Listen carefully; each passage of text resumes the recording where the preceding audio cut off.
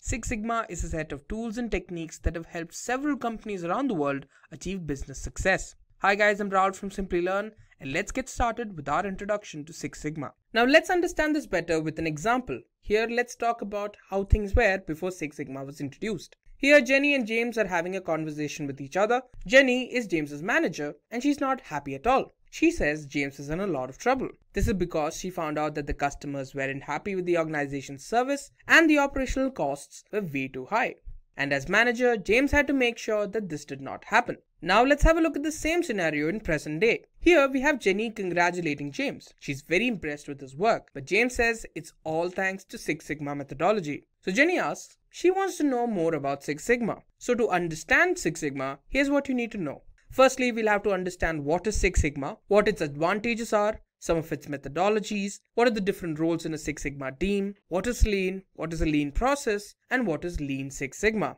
So now let's get started with understanding what exactly is Six Sigma. The Six Sigma methodology makes sure to find as well as eliminate any sort of defect or variation that could be affecting your product, service, or process. Now this methodology is statistics based, is data driven, and focused on continuous improvement. Now this means that there's no end goal in the horizon. There's always another goal to reach. There are three core ideologies behind Six Sigma. The first one states that for any business to be successful, there's continuous efforts that are required so that you can achieve stable as well as predictable process results. The second ideology states that in any business or manufacturing process, there are certain characteristics that can be defined, measured, analyzed, and controlled. The final ideology says that along with the rest of the organization, the top level management plays a very important role to making sure that there's sustained quality. Now let's talk about the advantages of Six Sigma. Six Sigma can help produce a roadmap or a path through which you can easily find and reduce any sort of organizational risk and reduce the operational costs. Another advantage is that it helps improve the efficiency of the process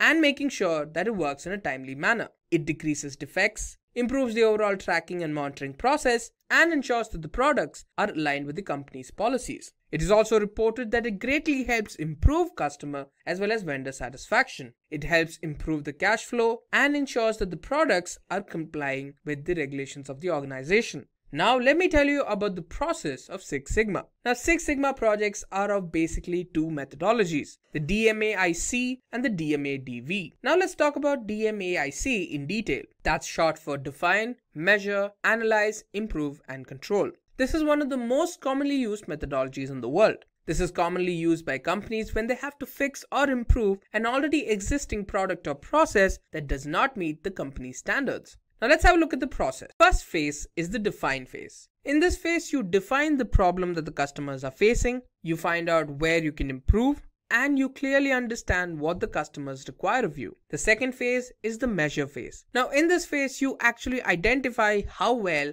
the process is doing in its current unaltered state. In the analyze phase, you process the data that you get from the measure phase and determine what exactly is the cause of the delay or variation. In the improve phase, you start by making small changes to the business process and make sure that the problem you identified earlier is being taken care of. And finally, in the control phase, you control the new process so that it doesn't go wrong and use the same knowledge for future processes. Now let's have a look at DMADV. This is short for define, measure, analyze, design, and verify. Now this is also commonly known as DFSS or the design for Six Sigma. Now this is commonly used by companies around the world when they have a new product that needs to be created all the way from scratch. In the first phase, which is the define phase, you define what the goal of the project is and what the customers require of you. In the measure phase, you measure as well as determine what the customer needs and how they respond to your products. In the analyze phase, you perform analyses to determine how you can improve your product or service so they can better serve your customers. In the design phase, you set up process details and make optimizations to the design to make sure your customer is satisfied. And finally, in the verify phase, you check how well the design is working out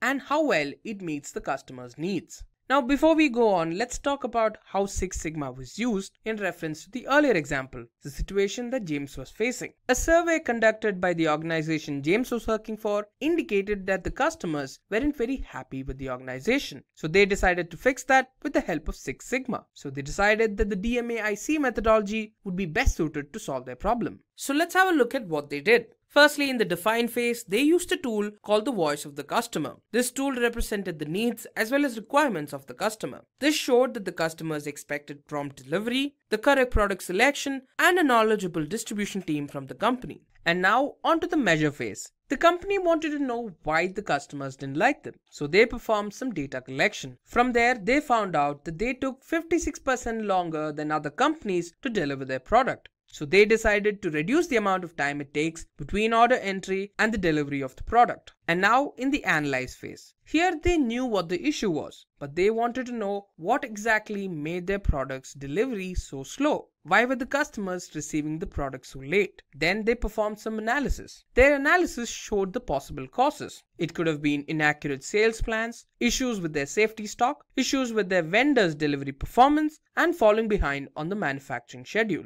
Further analysis also indicated that most of their sales, almost 80%, came from 30% of their products. The issue was that they didn't have enough safety stock to satisfy the customers who required that 30% of products. And now onto the improve phase. So now that they knew what was causing their problem, they wanted to solve it. They began to have monthly reviews and tried to make sure that their in-demand products stayed in demand. Another thing that they wanted to focus on was to make sure that they could order and provide the customer with the products that they wanted. And finally, onto the control phase. They began to set up plans so that they could monitor the sales of that 30% of products that were selling the most. Each year, they would review how well a product was selling and replace it if it had fallen out of favor. Now, let me tell you what a Six Sigma team consists of. Let's talk about the roles in a Six Sigma team. First up is level 7. Now, these are individuals who are at the novice level. Now, these individuals don't know in great detail about what the project is, but they have a basic understanding of the principles and the methodology behind the program. Now, they usually support with smaller projects and with smaller issues, but these individuals found the foundation for the people who decide where the program is going. And now we're at level 6. Now, these are individuals who have a yellow belt certification. Now, they are core members of the Six Sigma team who have an understanding of how the basic metrics work and how they can perform some sort of improvement. Now, they have their own areas of expertise and they're required to determine certain processes that need to improve. At the same time, they're also in charge of smaller improvement projects. Now, level 5. These are people who have a green belt certification. Now, these individuals are usually part-time professionals who have a number of different duties to fulfill. They focus on smaller Six Sigma projects. They're usually involved with gathering data, performing some sort of experiment, and analyzing information. They also assist with black belt projects. And now we're at level 4. These are individuals who have a black belt certification. They're usually team leaders of a Six Sigma project. They complete 4 to 6 projects a year and are experts in the principles, methodologies, and lean concepts. Thanks to their understanding of statistical experimental design, they can also understand the hidden reasons behind why a particular product failed. And now we're at level 3. These are individuals who have a master black belt certification. Now, these are individuals who are experts when it comes to resources, the practices, and the methodologies that are employed in Six Sigma. Their main emphasis is to coach, train, and certify black belts. They also are involved with other Six Sigma leaders to ensure a company's goals are met. Now, level 2. These individuals are called champions. So they work really closely with the executives and usually have a role like a senior or a middle executive level role. They also have a clear understanding of what exactly is the company's vision and mission. They also understand metrics so that they can set up a Six Sigma project that lines up with the company's goals. They're responsible for removing any sort of roadblock that could hamper the success of a project. And finally, we're at level 1. These are the executives. Now, these individuals represent the highest level when it comes to a Six Sigma team. Now, they have training as well as experience through which they can set up Six Sigma projects that clearly line up with the company's goals. Their main emphasis is to ensure that the project is able to add value to the organization and at the end of the day is successful. Now, this is when Jenny interjects. She wants to know about lean. John tells her that lean, just like Six Sigma, is another methodology. So what exactly is lean? Now, lean is a methodology that has a very important ideology. to make sure that there's continuous optimization of the processes and there's an elimination of waste. So what's waste? So waste is basically any part of the process that the customer doesn't want to pay for. It is a process that does not add any value to the customer. Now coming back to lean, here are some of its characteristics. Whenever decisions are being made in a lean team, the main emphasis is to understand how it exactly adds value to the customer. Every member in a lean team has a clear understanding of what exactly are the goals of the organization. It also encourages employees to push for further success even if the organization is in a good place or is already doing well. There's also an emphasis on cross-functional collaboration and communication. Lean focuses on answering the difficult question or the complex ones rather than employing short-term fixes. And with lean, you can easily prepare for issues that can come up in the future or improvise in unexpected circumstances. So let's talk about how lean and Six Sigma are different from one another. The lean methodology aims to reduce waste. It does so by analyzing the workflow. It also emphasizes on minimizing resource usage and improving customer value. Now let's talk about Six Sigma. The aim of Six Sigma is to provide near perfect results. It wants to reduce costs and improve customer satisfaction. Basically, both of them are moving towards the same goal, to reduce the amount of waste and to create efficient processes. Now let's talk about the process of lean. Now there are 5 different steps. Let's start with the first one, identifying value. You need to identify value by determining what exactly is the problem you're trying to solve for the customer. The second step is to map your value stream. You need to map the workflow of your company. You need to focus on the different actions and the people that are involved with the process. You need to be able to identify which parts of the process are able to add value and the ones that don't. The third step is to create a flow.